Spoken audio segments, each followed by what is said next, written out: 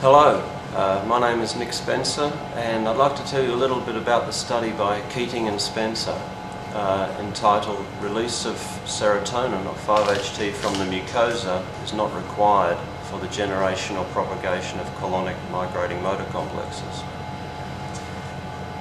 Just like the cardiac pacemaker, the gastrointestinal tract also has a pacemaker, and there's been a tremendous amount of attention focused on which cell types are these pacemakers. It's clear that there are multiple cells with electrical excitability.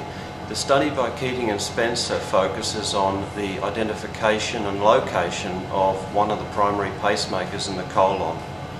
For years this pacemaker has remained elusive.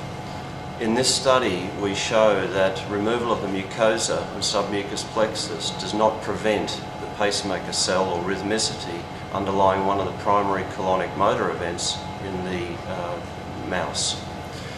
What we show is that removal of the mucosa and submucous plexus modifies the frequency at which colonic migrating motor complexes occur, but does not block their generation or propagation.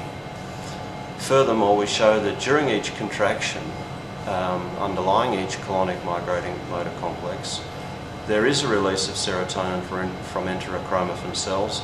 However, this release, as we mentioned, is not necessary for the generation of these cyclical phenomena.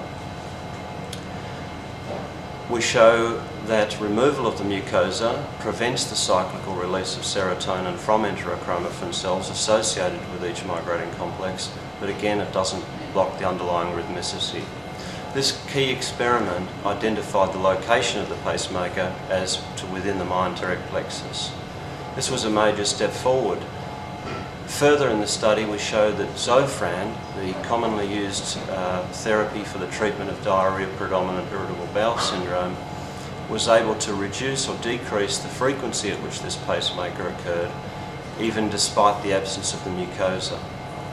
This showed to us that the release of serotonin from enterochromaffin cells was not necessary for the action of Zofran or ondansetron to slow the intrinsic colonic pacemaker.